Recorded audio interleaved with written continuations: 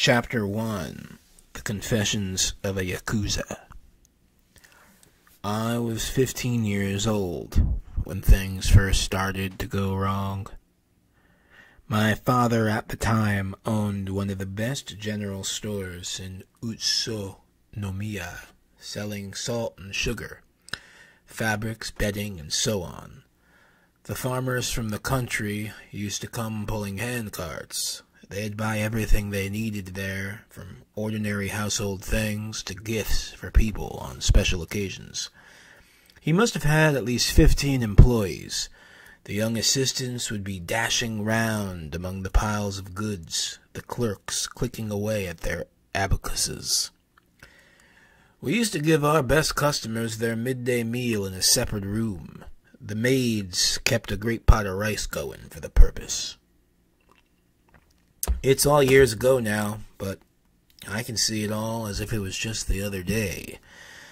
Anyway, the money rolled in. We lived in style. My old man, he was fond of buying watches. He'd have 'em sent from Tokyo and kept a whole bunch of them on show in a special corner. Then, at the Summer Bond Festival and New Year's, he'd give them out to clerks and assistants who'd all been working well. It was different then from now. Watches weren't to be had for the asking, and these were gold watches into the bargain, Swiss-made. They were worth a fair amount. My old man, he would sit there like a feudal lord, with his back to some fancy flower arrangement. The staff would be sitting in front of him, red-faced from bowing down till their foreheads touched the floor. When the chief clerk called out a name, the man who was to get the watch would come crawling up on all fours. My father would say, "You've worked very hard," or something of the kind. Then he'd hand over the watch, taking his time about it. The younger lads used to get so excited they'd shake all over. You could tell at a glance how pleased they were. I reckon he carried on with this routine just for the pleasure of seeing their faces. My father had a big house and garden just outside the town, which his parents used. Around the time when I first went to middle school, he had an extra house built to rent out at the back of the garden. When I say to rent out, you mightn't think it was anything much. But it was a big, two-story place, decently built, with its own entrance hall and an alcove for flower arrangements in the best room at the back. This house I live in here is two-storied too, but it's a shoddy affair compared with that one. Houses in those days were almost all one story. The only exceptions were local government offices, schools, and so on. So an ordinary house that had a second floor, well, that was something pretty special. Anyways, when I was in 4th grade at middle school, a young woman came to live there. She was the mistress of the chief judge in Utsunomiya. She was barely over 20, and as I remember it, she was very pretty. My earliest memory of her was one day in autumn. I was coming in at the back gate when I saw this woman I didn't know. She was looking out of an upstairs window. She had her hair done up in one of the traditional styles, all black and glossy, and was leaning on the rail outside the window, with her left hand up to her forehead and her right hand dangling outside the railing. It looked just like something in an old woodblock print. I stood watching her for a long time from behind a tree, wondering why someone like her should be there. After a while, my father came out of the front entrance, with a well-dressed fellow right behind him. He was showing him around, talking too much all the time, bobbing his head up and down. He wasn't much of a one for making up to people, and it was the first time I'd ever seen him behave like that. The young woman joined them outside. She said something to her well-dressed friend, who just nodded and grunted. For some reason, this really turned me off him. And that was the day the judge came to look at the house. The woman herself, she moved in about 10 days later. It was always on a Sunday, in the daytime, that the judge came to visit her. Never on a weekday, not even a Saturday. He used to turn up in a rickshaw. He was a stout, imposing-looking man, somewhere around his mid-40s. He'd climb down from the rickshaw in his formal kimono, wearing wooden clogs and carrying a cane. And while he was standing there, the woman would have a quick word with the driver and give him a tip. The judge stayed with her till it began to get dark, when the rickshaw came to fetch him again, with a paper lantern hanging on one of its shafts. As he moved off along the dark road, leaning against the cushions, the girl used to watch him go.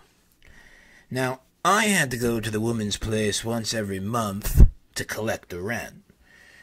Being a tradesman, my father couldn't live in a good residential area himself. My younger sister and my mother lived with him over at the shop, but I myself was with my grandparents, who were living in retirement there in the suburbs. So it was my job to get the monthly rent and take it to my father's place. And as she handed the money over, the woman would just say, "Here you are, thank you." I never heard another word from her until one day in the winter, toward the evening. When I arrived for the rent and stepped into the hall, her voice came from the other side of the paper sliding doors. "Come on up, E.G." I didn't say anything, so a door opened, and there she was, sitting in the sunken hearth with a pair of chopsticks in her hand. "I'm just toasting some rice cakes. Do you want some? Don't just stand there. Come on in. Come, get warm. Come on, get in. Tell me, how old are you, E.G.?" "Why?" "It doesn't matter. Just tell me." She looked me full in the face, smiling slightly. Then she picked up a rice cake that she just toasted in her dainty fingers. "Now, open your mouth," she said. The white fingers flashed in front of my eyes. I felt dizzy, couldn't breathe properly. And that was when my life started to come unstuck. I went completely overboard, as you can probably guess. That woman was lonely, and I was 15 at the time, so everything apart from her stopped existing for me. So far, my grades at school had been among the best, but now they suddenly crashed to somewhere near the bottom of the class. When I was with her, I was always horribly on edge, my heart pounding with fright at the idea that the judge might turn up at any moment. I actually thought that if I was caught in the act there, a policeman would come for me and I'd be put in jail, sentenced even to death, maybe. This made her laugh, and she'd tease me about it. "If it bothers you so much," she'd say, "why don't you just shove off? The only thing is, if you do, I won't let you in here tomorrow or ever again." All it took was one tug on that leash. She knew I'd come trotting right back to her. There were a couple things, though, that bothered her as well. Namely, the judge's wife and the big house they lived in. I used to pass that house on my way to school. It had a moat about 6 feet wide all the way around it. Yeah, just like a castle. On the far side of the moat was a thorny hedge and a wall to stop people from getting in. A pine tree and a tub stood on each side of the front door. Inside the entrance hall there was a big step up, made of a single piece of wood. There was always a rickshaw waiting to one side of the entrance, with a man sitting next to it. They had a tennis court, too, on the east side of the grounds. This was in the 1910s, mind you, and I'd never seen anyone playing tennis in a country town like that.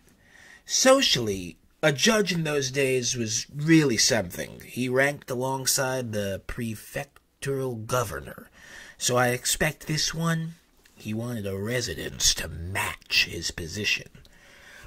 But it wasn't so much the house as the wife inside it that made her ask me all about it when I got home. I remember a little thing that happened once. It was an early evening in the summer. A hot wind was blowing, and the woman, who'd had a bath, was lying on the tatami in the living room, in nothing but a shift. I had just got out of the bath myself, too. I came into the room with nothing on but a loincloth, and the steam rising all over me. All of a sudden, the girl chucked her fan down on the floor. "She's an awful nag," she said.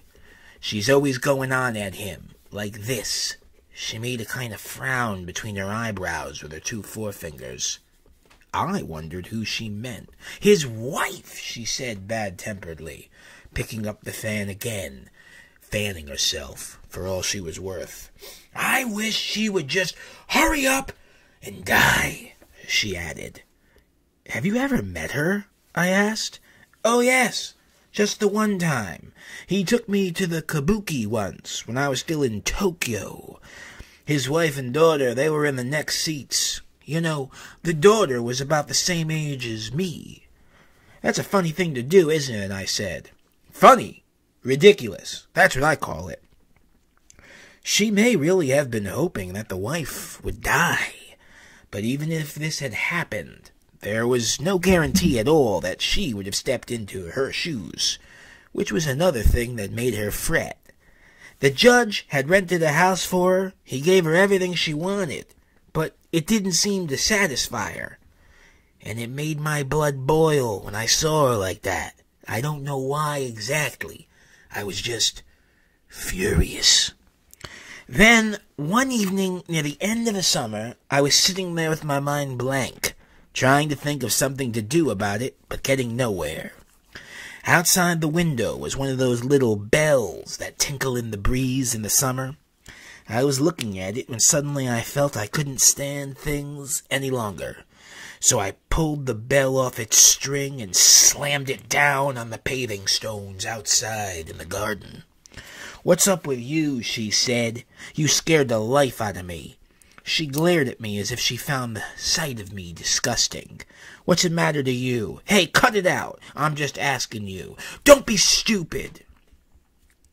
She took my chin in her fingers and twisted it sharply, then smiled brightly.